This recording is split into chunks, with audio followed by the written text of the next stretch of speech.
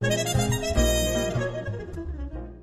your everyday life, you may not be aware that inflation was really low, almost negative for many years, and recently has ticked up quite a bit.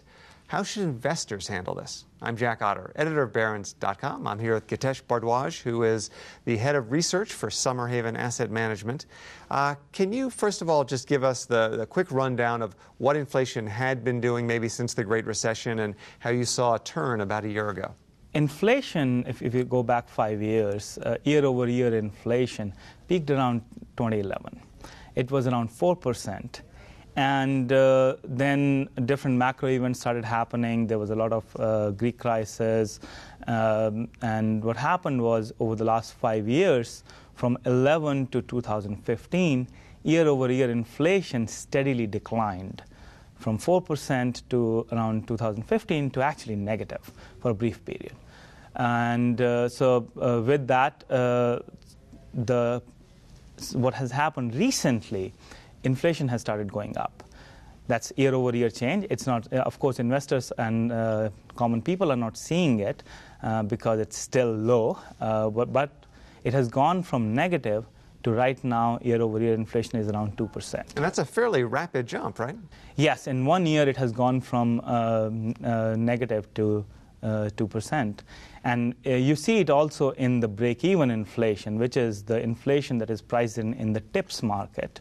That's Treasury inflation-protected securities. Yes, Treasury inflation-protected securities.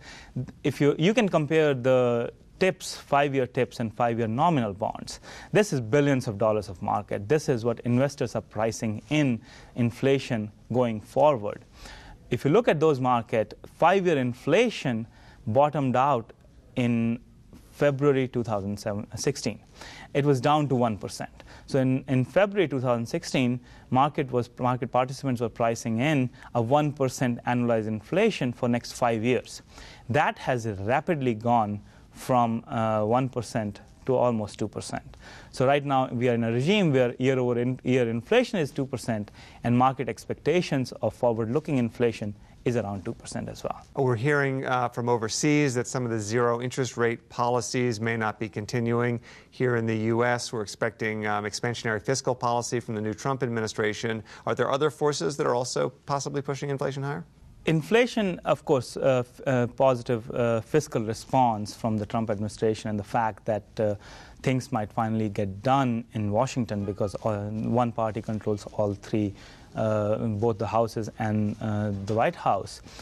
So it is still to be seen what they will get accomplished, but what market is pricing in is that there will be a expansionary fiscal policy coming out of the new administration. That's what President-elect then and President had been promising.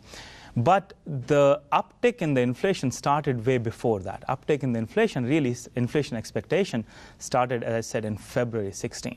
So there were market forces that were operating before Trump was elected.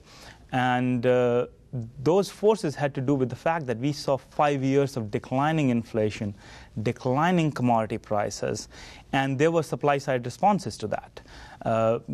Some of the commodities, copper, industrial metals, corn, saw 50 to 60% decline in prices. Wow. So the producers don't have that kind of margin, so producers were hurting.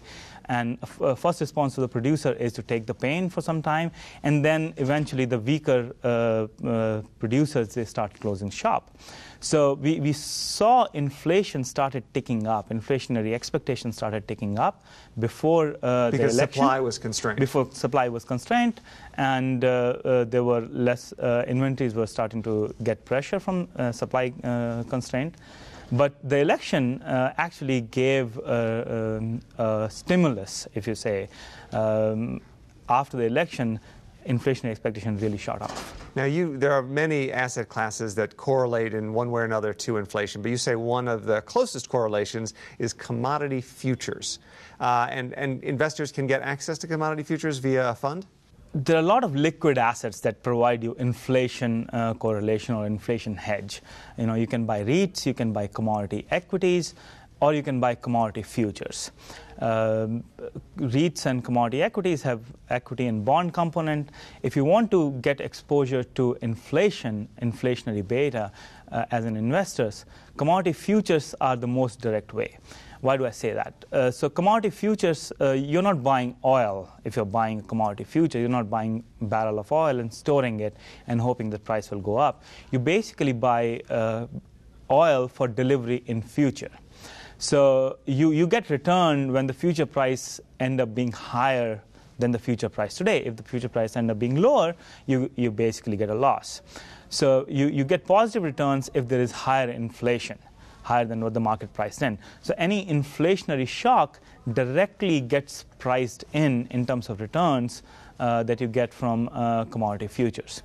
So commodity futures tend to be a direct way to get exposure to upswing in commodity prices. And to the second part of your question, you can always invest in one commodity, but it becomes a very risky proposition. You've got to be not only have a great deal of skill, but an extraordinary amount of luck, right? Yes, absolutely. You need to be a stock picker on steroids to get, because there are very few commodities, to get one commodity right. Because if you could predict that OPEC was going to cut prices, it was the best. OPEC was going to cut output, it was the best deal in town. But because it becomes it's a lottery ticket. So the approach that we take, the approach that we like, is you invest in commodities that are in relatively low inventory state, so relatively low physical stock. And the reason for that is if you have low physical stock between commodity A and commodity B, there's a lot of physical stock. If there's a positive demand shock, if suddenly a demand comes around the corner, the commodity with a lower physical stock will have a much violent swing up. If you have a lot of physical stock, the stock can take care of that. So you can supply something quickly, satisfy the demand. So the view is you have a broad basket of commodities, and you try to pick commodities that are in relatively low inventory state. And while, of course, it's tempting to go for that single, the lean hogs or the zinc or whatever you think is going to do great, over the long term, you've said they do tend to balance out. Sure, you have winners over a 3-year period, say, but if you own that basket of commodities for 30 years, they tend to all kind of rise together in concert with inflation? Yes, so the basic factor that drives the commodity returns is twofold. One is GDP growth. If you have extraordinary GDP growth, it takes all the commodities with it. If you have unexpected inflationary shocks, positive or negative, that factor drives positive or negative returns for commodities. So over a long period of time, all the sectors co-move with these two underlying factors. And yes, you are right. If you market time a sector, you would do very well. In the early part of 2000s, the best sector was industrial metals because of the China story. Industrial metals really did very well. If you go back before that, in the late part of the 90s, energy did very well. And last 3 years, the best performing sector is livestock. So every sector gets its turn. However, the basic factors are reflected in all the sectors. So a broadly diversified commodity basket reduces your risk because you diversify across these sectors and gets you exposure to the underlying inflation factor. And right now, that underlying inflation factor looks going higher. That's what it seems like, yes. Thanks very much. Thanks, Jack.